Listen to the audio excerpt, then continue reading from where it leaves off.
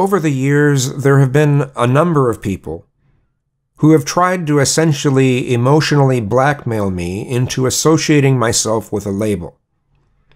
And I feel bad that there were some points of time where I did this to other people. I remember even doing this to Brian J.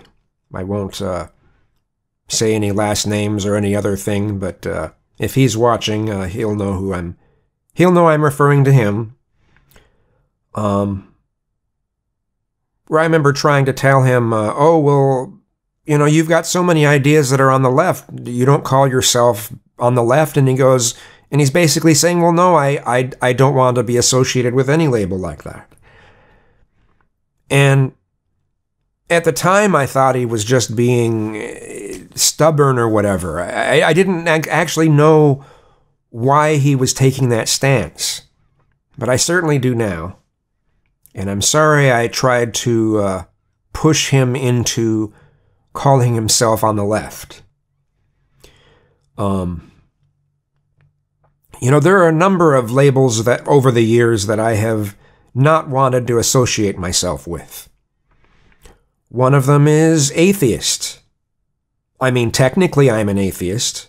If you go by the dictionary definition, yeah, I'm an atheist.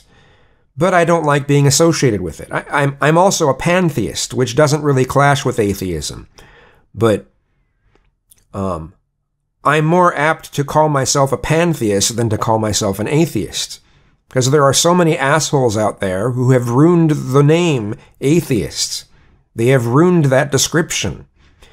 So if I call myself an atheist, there are a lot of people who will associate me with those negative things. You know, there's a number of atheists out there who act no better than religious fundies who tell people that they're terrible unless they agree. You know, I don't want to be associated with that.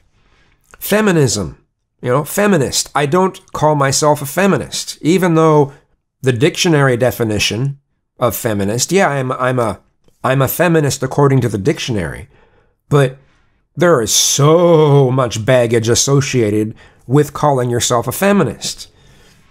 You know, any of these movements, you know, including atheism, as I said, and you can say, well, it's not really a movement. Well, it kind of is.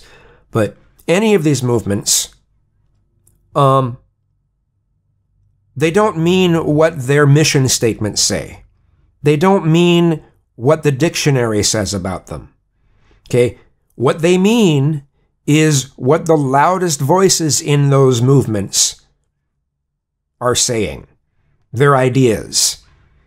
Whether or not those ideas are flat out rejected or whether they're accepted by society at large. You know, the ones with the loudest voices, with the loudest, the most heard ideas, are what that movement stands for. You know, it doesn't matter whether or not if you formally study it, it means this. It doesn't really matter. You know, perception means everything. That's why Hillary Clinton lost in 2016. Perception means everything. So, you know, there have been points where I haven't even wanted to say that I'm gay. Not that people are going to be prejudiced against me for being gay, although there is that worry somewhat in the background, but it's because I don't like being associated with the politics that are normally associated with the LGBT community. I'm supposed to support a whole shit ton of things just because I'm gay. And, you know, I thought it was bad in the 1990s. You know, I thought it was, I was frustrated with what was being pushed in the 90s, but it's only gotten worse. You know? Just so much crap. I don't even really want to go into it. But that's an example of one that I'm not willing to say that I'm not gay out of fear of that, you know. But something I am considering is not calling myself on the left, even though most of the things that I believe are very, very much on the left. I'm more of a 1990s leftist, But there's no place for me on the left. I have no home on the left because of just how extreme so much of the left has gotten on a lot of stuff. I'm supposed to be all right with the looting and rioting and burning. I'm supposed to be all right with the concept of equality of outcome, or the equity thing where we throw out merit. I'm supposed to be okay with that. I'm supposed to be okay with open borders. There's a whole shit ton of things I'm supposed to be okay with that I'm not. I don't agree with those things. But if I call myself on the left, that's what so many people are going to assume.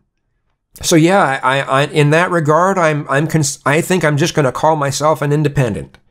I'm not going to give in to the politics of any one side. I'm not going to be told that if I believe this over here, that I have to believe this over here. I'm not going to buy into that. So, I guess I'm rambling. Thanks for watching.